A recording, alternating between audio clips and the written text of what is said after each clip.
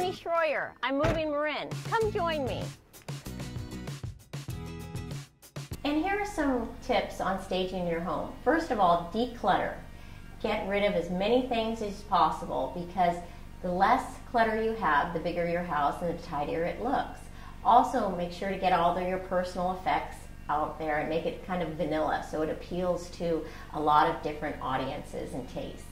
Also, make sure to update fixtures, light fixtures, hardware, and make sure things look as contemporary and light and bright as possible.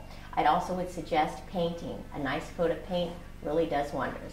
And along the lines of colors, keeping neutral colors for your home, maybe a beige wall and super white on the ceiling, that's always gone over really well. And if people want to change the color of the home, they can have that vision and see what color rooms they want to paint. But initially, I've found that homes sell really well just having neutral colors, keeping everything simple and clean and tidy.